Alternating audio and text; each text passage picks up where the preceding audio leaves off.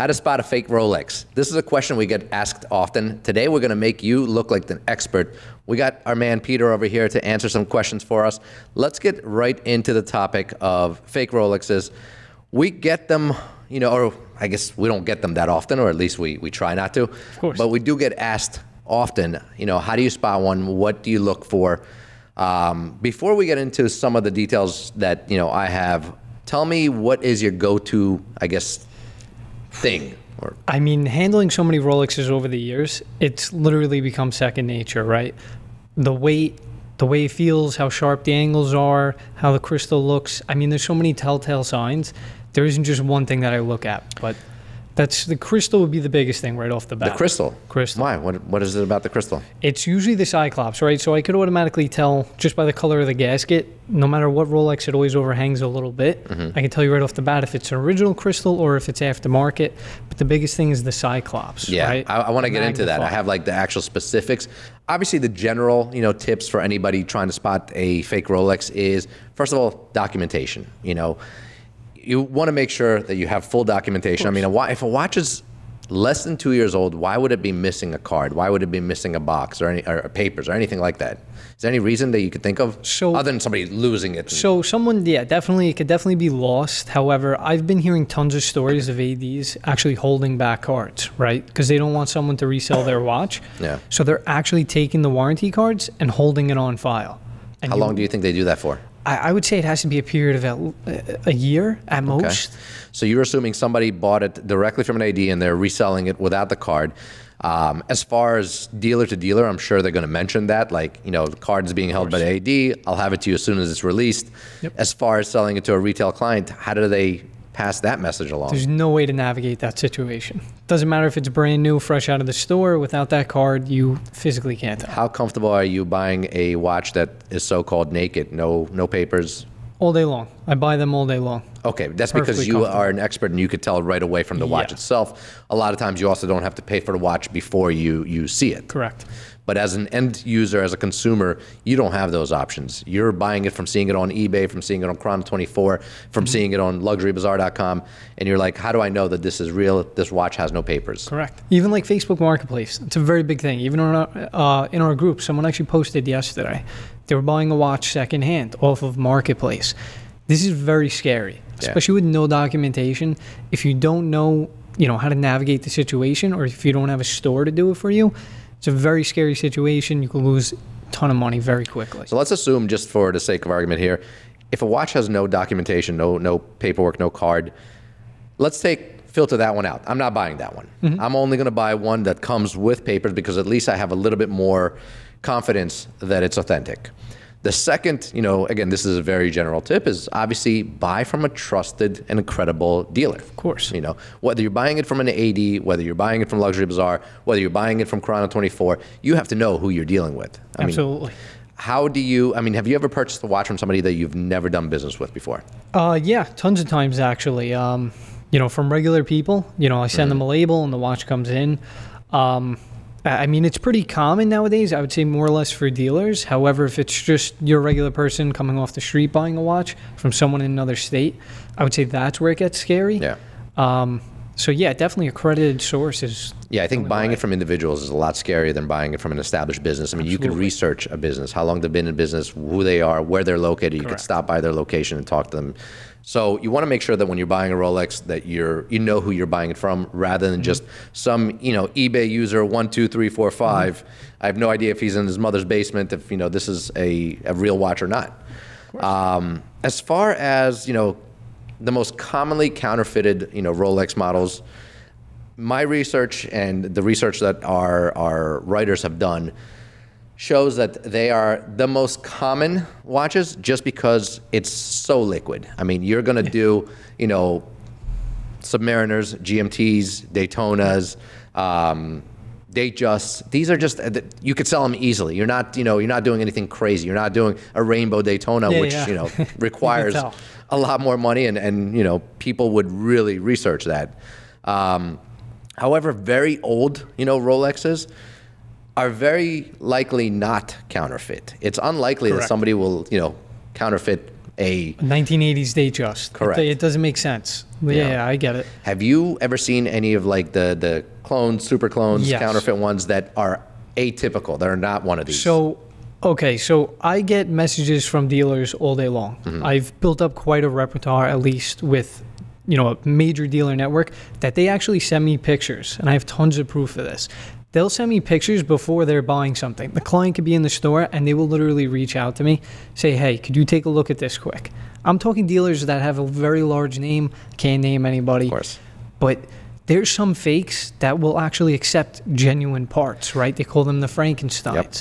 That's where the whole ball game is over. If you don't catch that, you're done for. How do you catch that? Like, so there's Frankensteins and there's super Frankensteins, Correct. which actually use legitimate Rolex parts. Crazy.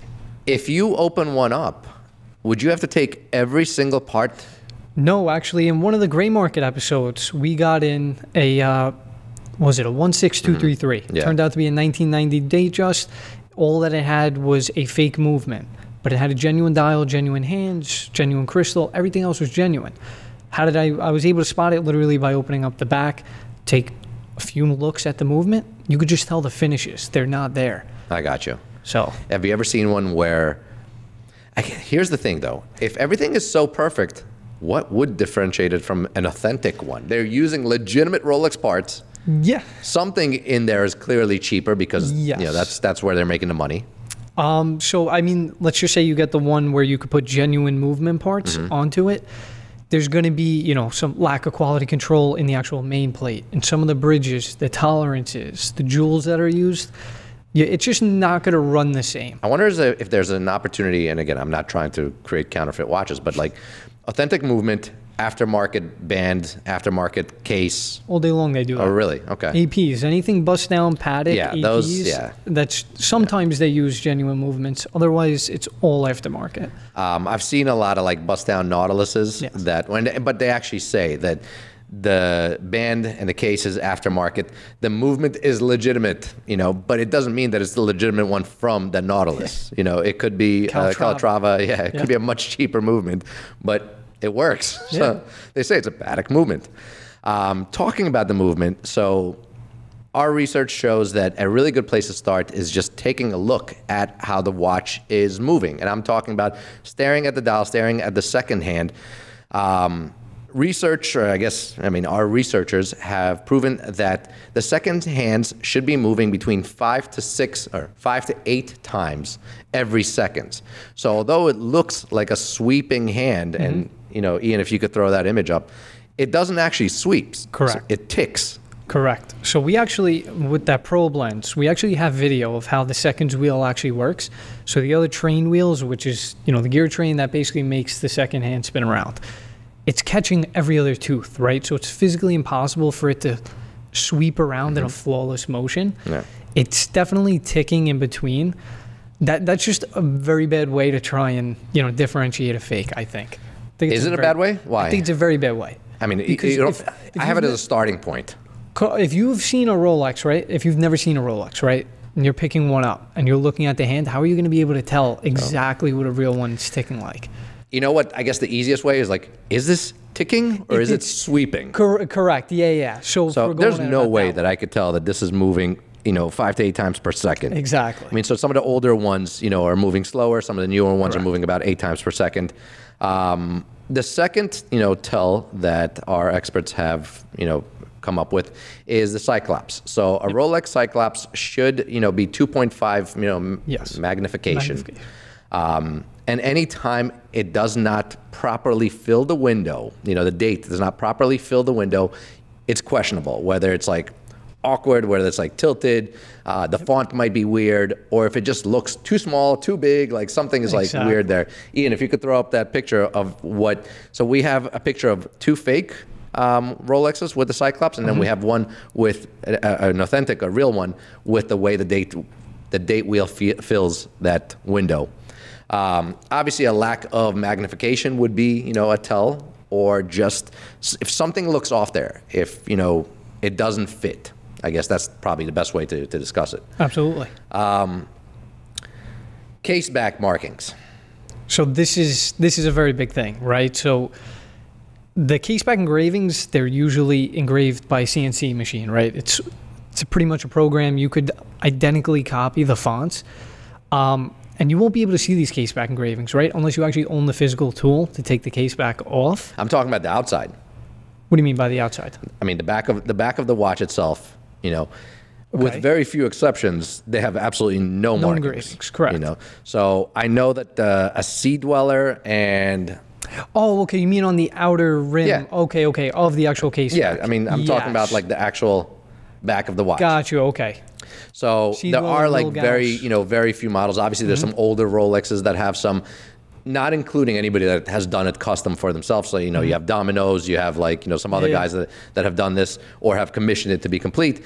But typically, no logos, no information, completely blank. Zero. Have you ever seen something, you know, that changed that whole view? No. So even if you do engrave your watch, I mean, it's still kind of tough. So You could tell by the shape, I guess you could say maybe, but that's getting very technical. according to our research, there are a few ladies models that had stainless steel, you know, on the back, you know, on the case back. Correct. Older stainless steel. Yes, older ones. With so many variations, how do you know? So yes, clearly, if you're buying a modern day Rolex, you look at the back. If it has a Rolex logo on it, it's fake. We actually have a fake ladies 26 right over there. Really? Yeah. Natalie found it in a basket and gave it to me, and I said within 2 seconds, Who makes a fake. 26 millimeter fake? But it actually has that engraving on it. That's exactly What, stainless steel or? stainless steel. Wow. And it's completely, I mean, it's completely incorrect how they do it. They add in a bunch of different stuff. But yeah, that's exactly what they used to do on some of the older clones. Very interesting. Clearly, you're never going to see a Rolex with a see-through case back. You're never going to, you know, that's never going to happen, or at least it hasn't happened yet. If you see one of those run, that's definitely not the case. Case back stickers is a completely different story. That's another great tell, right? Because the fake ones usually have these horrible holographic stickers that are the completely wrong color. They're the completely wrong font. 90% of the times, the bad fakes that I see with those stickers, they reference another model that's not even the watch that it's on. I've seen some of those. Know what I mean? You know, yeah. They're first of all, they're horrible. I mean, Rolex stopped putting, you know, stickers on watches in I don't know, 2006. I was going to say, yeah. 2006, they stopped putting on stickers. They used to put on stickers to counter counterfeiters. Counterfeiters haven't stopped putting on stickers. I think that it does make the watch look a little bit more authentic, the fact that there is like a green sticker. So I have a picture that, Ian, if you could throw that up. These are actually all real. Every one of these stickers is a sticker that Rolex has used in the past, from a completely plain green one to holographic, you know, logos and numbers and all sorts of stuff. And clearly none of these worked because they're still, you know, counterfeited constantly. Let's move on to a little bit more detail. So the engraved rehaut. Rehaut? Is that? So that's the engraving that's on the inner bezel. Right, that'll house your serial number and then the Rolex insignia all the way around. Correct. If you ever see, you know, any gaps or if it's missing serial number, it's missing, you know, the Rolex, I'm assuming that's like a clear tell that something, I'm assuming, again, on a modern Rolex, not on any vintage or neo vintage models. Serial numbers at 6 o'clock, Rolex goes all the way around. Yes, and then the crown should be directly at 12 o'clock. Directly at 12. Are there models that are, let's say, take this GMT Master, for example, let's say one from 8 years ago. Would it still be the same? No. So the older reference number would be 116710, right? The first ones that were issued, they automatically had engraved Rahats, right? So that they automatically came with that. For going back to the 5-digit models, not one of them had engraved Rahat. So the serial number would actually be at 6 o'clock in between the lugs. Yeah. Right on the case. So that's how they used to do them. They used to do the serial number and the reference number. Correct. Serial numbers was between the bottom lugs, reference number, you know, those. A good, I guess, tell, I mean, I'm sure you've seen this before. You've taken off the band and the serial number engraving is just garbage, you know. I've seen it all. But it's funny because I've seen some older ones where, you know, you're looking at it, you're like, this is horrible. Yes. You know, but they're real watches. It's real, yeah. Because I want to say that they were actually hand engraved at one point, maybe on super older models. Don't quote me on this, but I've seen some of the worst engravings, like in terms of numbers and literature. like ever. Like it looks like they scratched it in there with a nail, and it's real. You don't think they take any like beating from the band or like They do.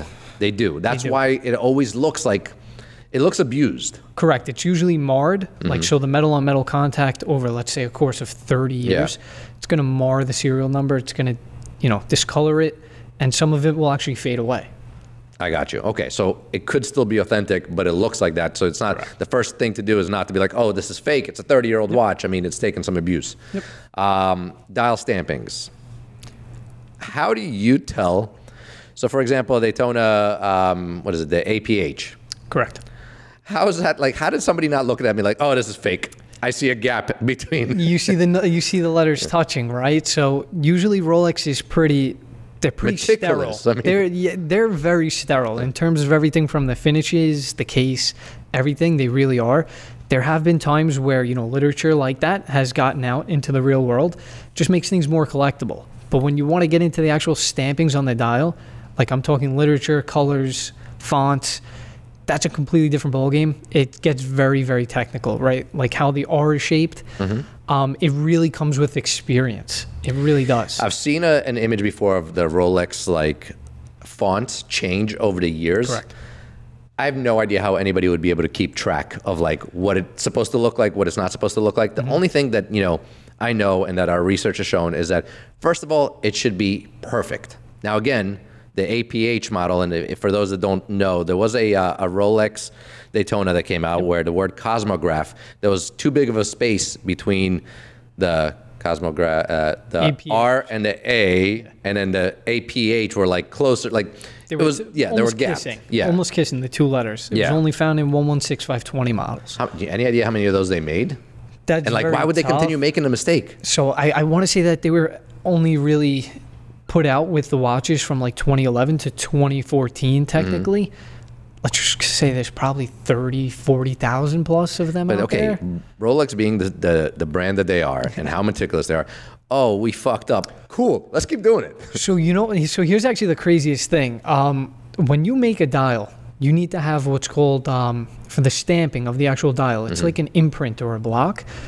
And it has the literature perfectly done on it. They're not cheap. Yeah, it's engraved on there. Correct. Yeah, it's an ink pad. You stamp it and then bring it over. It's not cheap. So maybe, I doubt it was a money issue, but maybe they were just like, let's let it slide.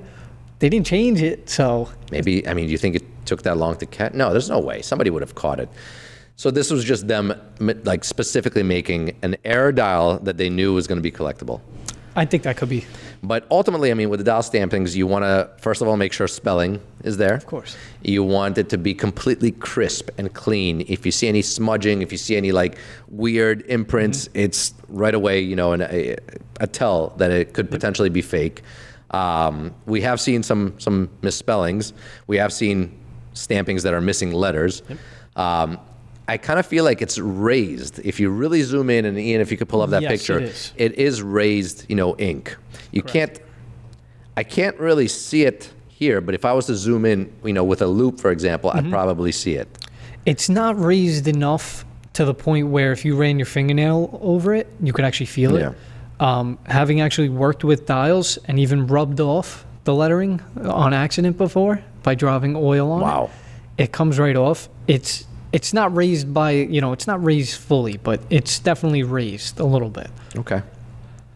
Next one that comes up is the laser etched coronet. So the little. At 6 o'clock. Yes, that's the name of it. I call it. It's called the laser etched coronet. Okay. It's the tiny little crown that Rolex in 2002 they started. I guess laser etching this little crown on the bottom, which you can't see. Like you cannot see it unless you turn the watch in a certain angle. You have to catch it in the right light. And you look at it like I'm seeing it now, but it's not clear. It looks like a smudge. It looks like something I could take off. Doesn't come off, obviously. Counterfeiters have obviously begun doing those as well. The one tip that a lot of our research has shown is that counterfeiters try to overdo it, where they make it visible. Correct. If you could easily see it, that is definitely a tell that it's potentially a counterfeit watch. In a photo on eBay or on Chrono, you should not be able to see it unless you magnify the image significantly. And even then, you probably still shouldn't see it. Because if you take a picture of your watch head on, you're not seeing it. No. There's no, like, if I were just to take a picture like this, there's no way I could see it. You need a loop to see the LEC, which is the lower engraved crown. Yeah, there's no way. Weight and material. Now, obviously, you can't say, oh, this is exactly a certain number of grams, you know. No. However, newer model Rolexes are solid links. They are made of quality materials. They're going to be heavier than what you would assume a fake would be.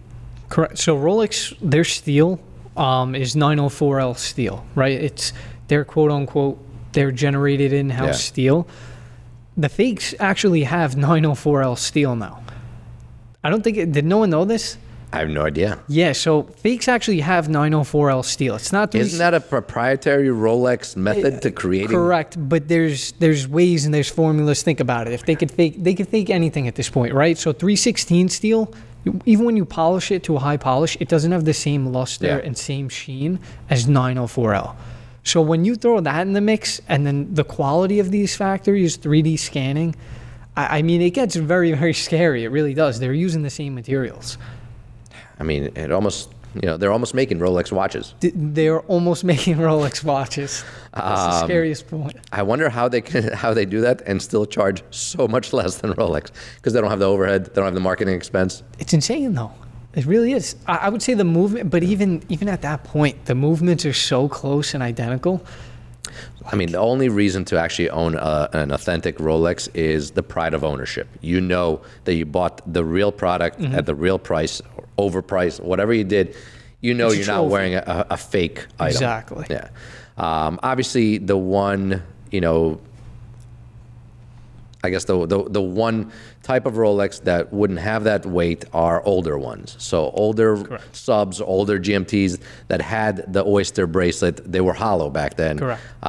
They definitely felt a lot more hollow. I mean, even the old dates. No, they 100% were. Like the old oysters and Jubilees, they're hollow. You could see right through them. Really? They felt like the head of the watch actually weighed more than the bracelet. So you would assume that they would be fake, but that's not the case with those. Correct. So you just need to make sure that you know what you're looking at. Are you looking at an older style Rolex with a hollow bracelet, or are you looking at a newer style Rolex? As far as like a presidential Jubilee, was there a difference in weight between, because they're obviously precious metals? Yeah. So everything precious metal. There was like a few different things, right? So the older style ones, like the original ones that like Tony Soprano wore. Yep. They had the semi-hollow links, and then they went up to the semi-hollow and then solid links. So the newest style, everything is solid, and then you have the heavy buckle. Yeah. Significantly different weight compared to like an older yellow gold one. Yeah. I mean, if you were to hold it in your hand, you could just tell if it's real gold, right? Just by the weight, the luster. So that would be the biggest thing for me. I mean, one of the things that, when we're talking about day dates, I know that this has come up quite often, is there aren't any two-tone day dates. That's another great point, Avi, because I get tons of DMs of two-tone day dates. I'm talking about like the most insane stuff I've ever seen, like Cosmograph with like an extra chrono and a date on it. And that's like the biggest thing. It should be, if you're looking at a Rolex, I think you should go to Rolex website and just learn what the models actually are. What do they offer? That's a very How do you do that with an older model, though? I guess you would just have to Google the reference number. Reference number, you can go off that. But I would say the fake ones, the older ones, they're not faked as often as you'd think. It's funny. We got one today where a customer sent over an email saying, hey, I found this in my father's, I know Josh asked you about that thing. I mean, that thing looked nothing like a Rolex. I literally, Josh showed it to me. He showed me the phone, and I literally took one look at it. Within 2 seconds, I was like, Rolex has never made anything like this. I am no expert, but I looked at it, and I'm like, I can't believe this guy's even asking the question. Correct. Clearly, he wasn't a watch guy. Yeah. Next one is the bezel. So the bezel, although there isn't, a scientific way to explain this, there's a certain feel to it. There actually is a scientific way, right? So the actual flutes of the bezel, I want to say when they're factory cut, it's almost at a 35 or 45 degree angle, something along that nature. Yours is different. If we're talking about fluted bezels, mine fake? No. So if we're talking about a fluted bezel, I want to say it's roughly 45 degrees. That's the pitch, Okay, you're talking right? about fluted bezels, not GMTs or subs or... Correct. So when you look at one of these, they often call it the Reese's Pieces buttercup bezel, right? Okay, like yeah, that makes sense. Ones. Just like, because it's the fake ones. They're super thick. Yeah, they're super thick. It looks like a Reese's Pieces wrapper. That's a great way to tell. But something like yours, there's actually what peaks and valleys, right? They go individually. Same thing for a Submariner. It's so hard to tell unless you know what you're looking at. So yeah, the feel of the actual bezel, and then you go into the turning. The turning, you know, as described, should be smooth with a solid click. You know, you feel the quality and the strength, you know, behind the parts that make this happen. I've seen fake, you know, subs and fake GMTs, and you're rolling around like it's no problem. Yeah, I mean, it's like, blip, blip, blip, you know, like this, you can't even you can't turn it all the way around at once. Like it clicks every, you know, and it's a solid click, you know, like, I wonder why the fakers haven't been able to master this. Yeah, I think we got to get like one of these fakes in just to actually do a breakdown. Like, I mean, some of the things that I see, it's just ridiculous. Can you describe a little bit, like, just how this whole spring-loaded, you know? So, yeah, there's 4 holes. I believe it's 4 or 3 right on top of the actual mid case. For the newer references, for the newer Submariners, it's actually spring and ball bearing. So there's actually a spring that goes into the receiving hole, and then a ball bearing that goes on top, along with the click spring and everything else in that mechanism.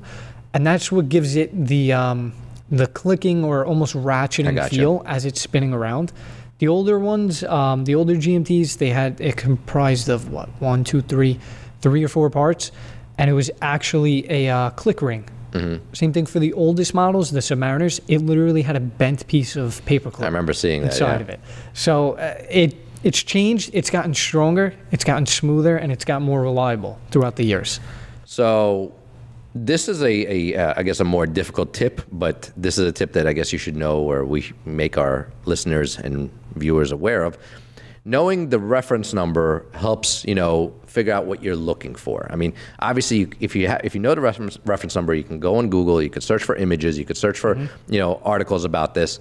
This is something that I guess typically people would know, but a Sea Dweller manufactured before 2017 would not have a Cyclops, whereas one after 2017 has a Cyclops.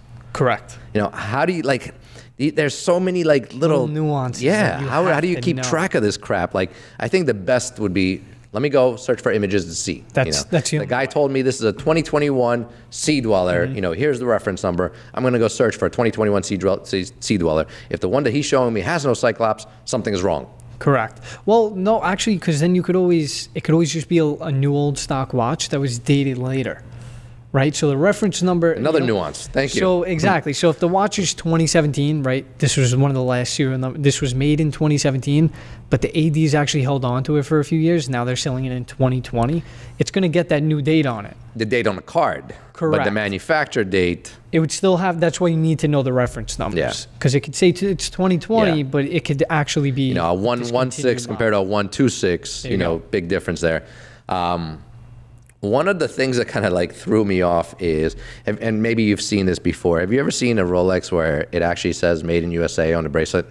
Yeah, so that's actually, there's also ones that say made in Mexico.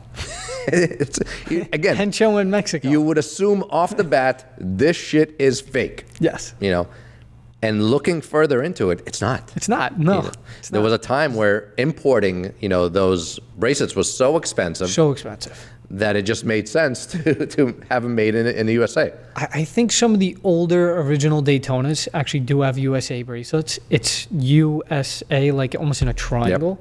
And then the Hencho in Mexico, there's tons of them out there. I would immediately assume that that's fake. It's like a Coca-Cola bottle. Yeah. Literally, it says Hencho in Mexico. That's amazing. Is that a collectible?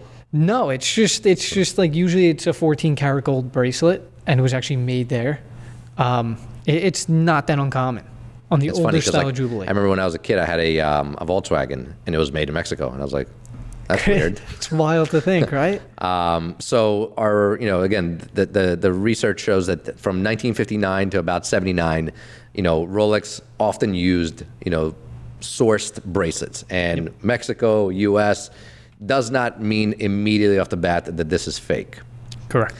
Is there anything else that you could think of that you would, resort to figure out whether a watch or a Rolex is real or fake, without having to completely have all the, the machines? Yeah. I was going to say how it's actually moving, like in terms of, like whenever I pick up a watch, the first thing I always do is check how it's functioning, right? As far as, how is it winding? Is it winding smooth? Is it super crunchy? Is it skipping? Like, does it almost feel like it's not engaging? Whenever you pull the crown out, it should feel nice. You should have a nice, solid, strong click each way out. Yep. But that might be tough for someone. Yeah. I would say just look at the engravings everywhere. Engravings are the biggest telltale sign, especially on the bracelet. I know it's I've never going to even be hard attention. for someone to do that, but you could just tell, like when it's actually engraved, how Rolex does it. It's definitely meticulous. It's definitely, it's perfect. There's nothing. I'm not seeing anything that would be like, that, they should have fixed that. Correct. If you see it, like if it almost looks white, right? Not on yours, because yours is real. So whenever you get one of these fakes, it'll be laser engraved, and it leaves behind this white trail. It's another nuanced thing that you literally need to deal with these watches to actually notice it. But it's like a white trail all the way through it. It's not engraved. You need to have it under some sort of magnification. Ultimately, obviously, you want to just trust who you're buying it from. Trust who you're buying it from. Buy from someone that's credible. And better yet, they have a name on the line, right? That's one of the biggest things. Your reputation is everything. Would you trust would you just be able to walk into a watchmaker and be like, hey, can you look at this Rolex and tell me if it's real or not? Honestly, over the last few years, I felt less and less confident with some watchmakers I know, specifically because those are the guys that are actually asking me now. If they're asking you, that's kind of a problem not in itself. Trustworthy to know. Yeah. All right, Peter, I appreciate you taking the time to sit down with me and go over this. I hope that we were helpful. I hope that some of these tips will help some of you, not make any mistakes. And if you do have questions, please don't hesitate to reach out to us. I mean, we'll help anybody. It doesn't matter whether you're buying it from us or not. If you like this episode, if you like our content, make sure to like, subscribe, write a review. Let us know what you want to see, what you want to hear, and show us love. We'll continue doing this every day. Guys, have a great day. Peter, thank you very much. Take care. Thank you.